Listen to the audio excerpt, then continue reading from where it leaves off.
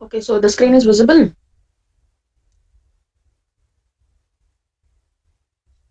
Okay, I'll just do this problem. Simple problem. You record forward the others also. Then, oh, maybe we can have good strength. Okay. So now the problem here is a transport company is running a fleet of 6 buses between the two towns. That is 75 kilometers apart. So they are running 6 buses. They are traveling for two towns, and they are having a kilometers of 75 kilometers apart. So seating capacity of each bus is 40 passengers. The following particulars are available for the month of June 2016. See, apart from this information, they have also given you the standing variables and as well as the variable charges. Okay, this format. See here. Now we have to take up this format. We have to do problem on this method also. Now this method problem, the questions has been come. Like here, you will have fixed cost, wherein you should know what are your fixed costs. Fixed costs are those costs which do not change for certain period of time, where they are fixed. Like example, per annum, per year, certain things which has a value for more number of years also. Okay, in that way, the things which do not change their values, neither their this thing, what is that, their services, that will be considered as your fixed cost. And whereas variables, see, the term itself tells you variables means it keeps varies, it keeps changing. Okay, like per kilometer, maybe like diesel, oil, the prices may hike, the prices may low. Okay, they may increase or decrease in the prices. Okay, so that way the things or the services which keeps on changing every now and then, those things and those items will be calculated under the variable or running cost. So now the question here is, they have given you two methods here. First is naturally what I taught you, 6 markers. That method also should be applied under this, and as well as the operating cost sheet.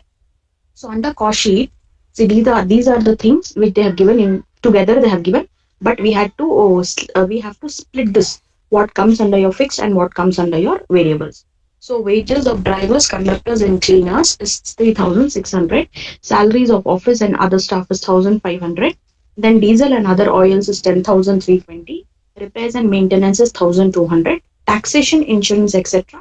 2,400. Then we have depreciation 3,900 and interest on capital is 3,000. Further, the question also says actual passengers carried were 80% of the seating capacity. But what was the seating capacity which was given before? 40 passengers. But out of 40 passengers, another 40 passengers have been added. So that becomes 80% of the seating capacities. Okay.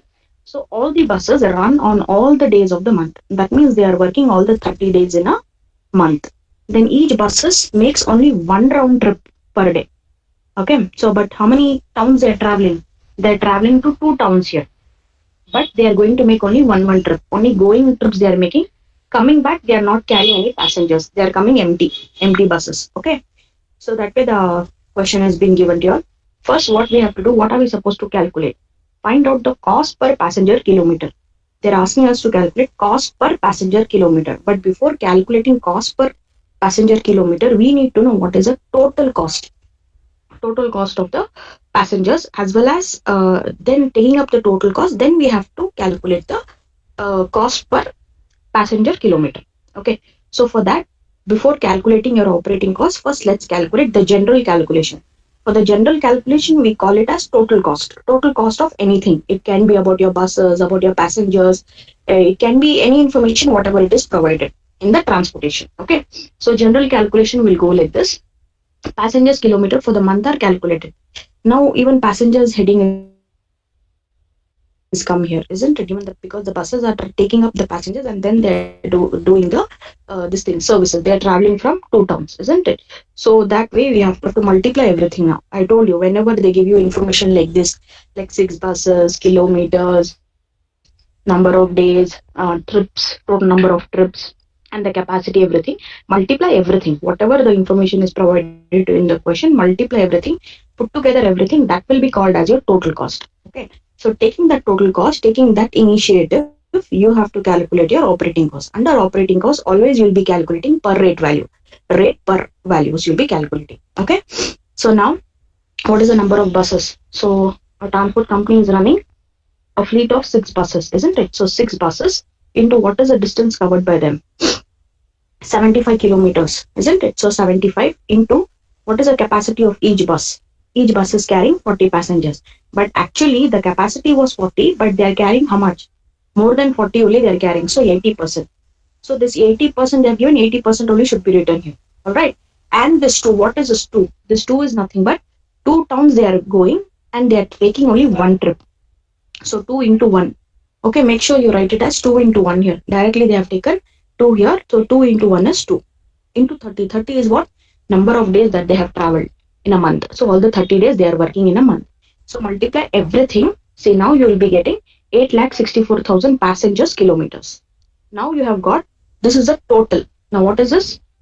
This is the total passenger kilometers. Now you have to calculate cost per passenger kilometer. To calculate cost per passenger kilometer, you have to take up the table like this. You have to write operating costs, whichever year, month or whatever you have to write on the heading.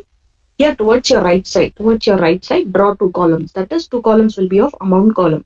Okay, one will be for rupee, one will be for per unit, anything. But now here nothing has been given to you in the form of units here. So both the things will be in the form of rupees, isn't it? At the top you have to write, because taking up this passengers kilometers, 8,64,000 passengers kilometers, we are going to calculate what are the other expenses and other extra charges that were applied during that particular journey for the 6 buses. Okay. So now you have to take up the headings like this. First you take up standing charges. Go according to the format. Okay. According to the format, we have always fixed cost first. Do not take out variable. We have to follow the format. For format also you'll be given the marks. So don't forget the format. And see, this is a specimen copy of the format wherein they have given the vehicle number, cost unit, that is a period from when to when they have traveled, date, number of cost of units or whatever. Usually in your exams, they will give you in detail. When they provide you in detail, this you should by heart. The format should be by hearted and everything should be written in detail. Okay. So now listen to this one. And one more thing here is, see, according to the format, your total fixed cost, whatever comes under your total fixed cost, this will be considered as total A. Okay. So whatever expenses or whatever incomes you're taking under the variables, this will be your total B. So put together this 2, you have to add this. Only when you add it, you will get certain amount. That amount should always be multiplied with your actual kilometers, units, tons, whatever you calculate this way, no? This should be divided. Then you will be getting any per rate. It can be any per rate. It can be passengers per rate, per ton, per kilometer. Okay, so division is considered here to find out the actual per rate values. Okay, so now under standing charges, let's go back to the standing charges. What are your standing charges now? Standing, I told you in the beginning itself that those are the things which do not change, their value and services for a certain period of time, and they are fixed. Okay. So wages of drivers, conductors and cleaners, of course. Now see this thing, this capacity of 6 buses, it is happening only for a month. It is not taking for years. It is not taking for months together also. So this information is given to you for 1 month. So that means for a month it is fixed. The salaries of drivers, conductors, cleaners, it is fixed. So wages of drivers, conductors and cleaners is a fixed one. So 3,600 you're supposed to write it in the first amount column. The next, salaries of office and other stuff. Even salaries means you should know that it is being fixed. They do not get every day or every week the amount, the salary will not change for them. Okay. So before they take up the service, they fix up their salaries before itself. So that is fixed. So salary is also to be considered 1,500. Then taxation and insurance, you know, you pay tax only after your service is done, isn't it? And insurance also you will be paying at a certain period of time. Only when you have any renewal or insurance, so obviously you have to keep on paying it every year. It has to get renewed every time. So maybe your insurance should be paying on the buses. Okay. So that buses, any taxation and insurance, everything will be for a fixed period of time. So that also comes under your standing charges. Then interest on capital. Yes, of course, interest on capital means, like example, maybe you have borrowed certain loan from the bank to purchase the 6 buses. That 6 buses you have taken the loan. On the basis of loan, maybe you have purchased the buses. So obviously for the bank you have to pay certain interest, maybe every month or every 3 months or 6 months. It depends on the transaction, whatever you do with the bank with your vehicle, that interest will be paid. So interest on capital means the capital is nothing but the original investment of the vehicles, on whatever you have to keep on paying the interest. Okay, so the interest always it is fixed. It is like per annum. Okay, so but depends. But now you're taking only for a month, no? So that's the reason you have taken under standing charges. So only 4 entries are there under your standing charges: wages, salaries of office, taxation, interest on capital. So add everything. See here, you have to add everything. After adding your total A, or it can be total standing charges will be 10,500. Alright. Then next you take up the next heading as variable charges. That is according to the format. Next is variable or running costs. You can take up any heading. Under this, whatever the remaining things are there, you have to see it is coming under your variables or not. Yes, of course, you have diesels and other oils, other oil, lubricants. No, the prices of diesel, petrol, oil, it keeps fluctuating. Okay, maybe for a month it may be fixed, but at the same time, the prices, the per paisa also will increase depending on the demand and the supply from where you are getting it. Okay, so diesel and other oil, these are all variables. It keeps changing. So 10,320 is the value of that. Repairs and maintenance. You never know when the repair may come up for the buses. Maintenance also has to be done every now and then, isn't it? Depends on how the buses are being used.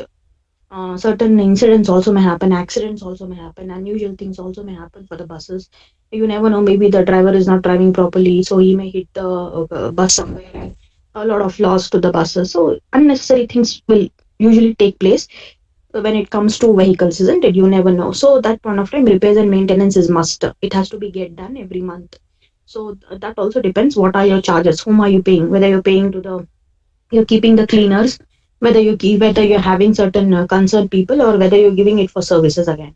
So that also comes under repairs and maintenance. So that also needs to be written. Then depreciation. Always remember, depreciation is something like it keeps fluctuating, and depreciation is always a variable charge. It keeps on changing because depreciation is certain thing again. If you have purchased a distinct vehicle on that, I think you must have studied this hire purchase system.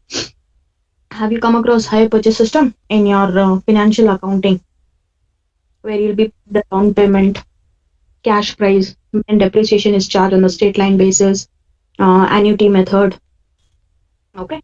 So depreciation is a variable thing. It does not come under your standing. It comes under your this thing. And one more thing, let me tell you this. Depreciation is something which is a must, which is a compulsory charge, or you can tell it is a compulsory variable charge. This is the simplest thing. It is a simple problem that depreciation is provided to you directly. Sometimes in the further questions, when you're taking a 14-marker question, depreciation you have to calculate by yourself. And to calculate depreciation, there are different ways to calculate the depreciation values. So as and when you do here, see, let me show you one example. This one is one example. Depreciation directly it was not given. In spite, what they had given to us, cost divided by estimated life. Through this also we have to calculate depreciation values. It will not be given to you in the questions here.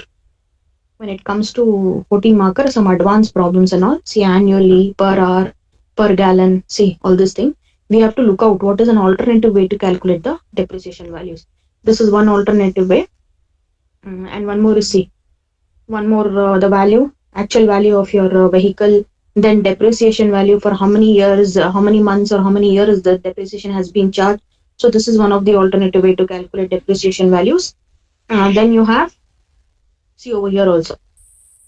See, there is no specific, what do you tell, criteria, or I can tell you an option where depreciation will be easier for you to calculate.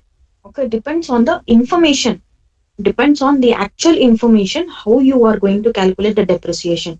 Because sometimes every problem is different, has different calculations of depreciation.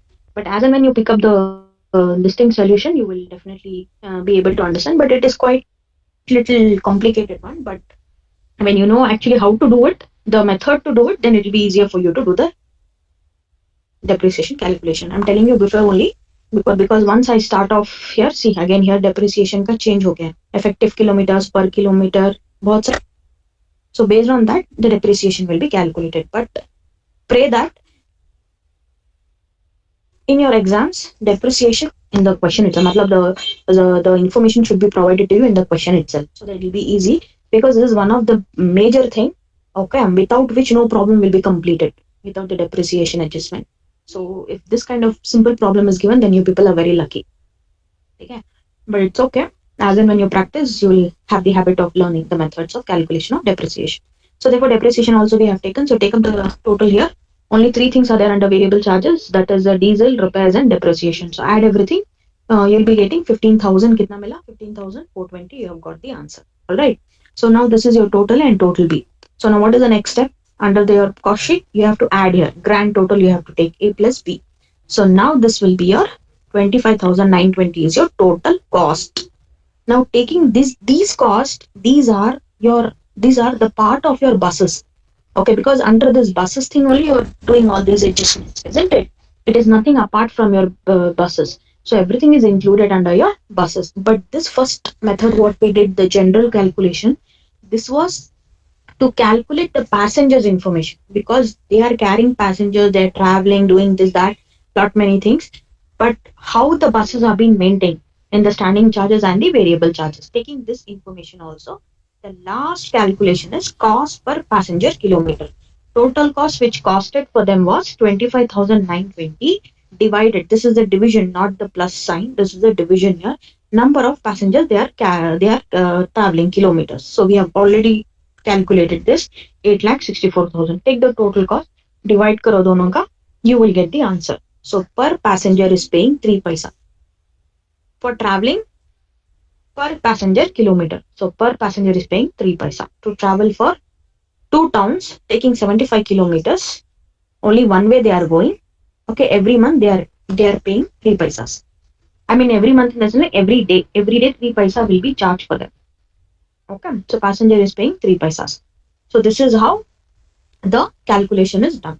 When they have provided you this to calculate total passengers kilometers as well as to calculate cost per passenger kilometer.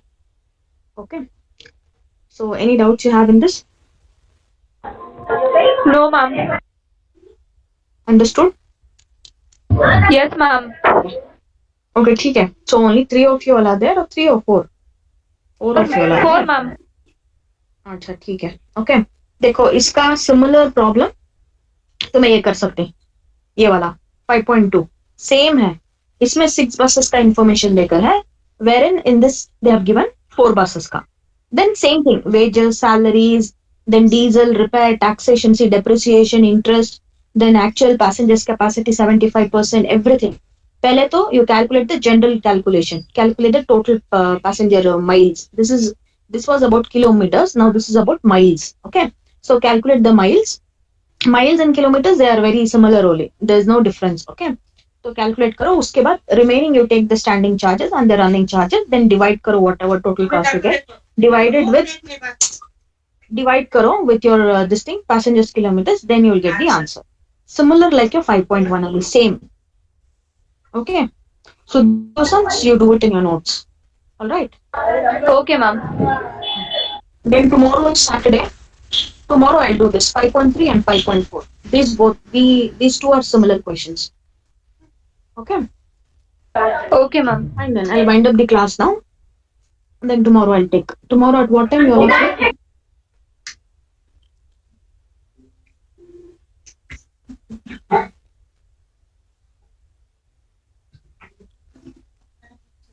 Because I think tomorrow also those people will have offline class. Tomorrow is Saturday. Yes, no? ma'am.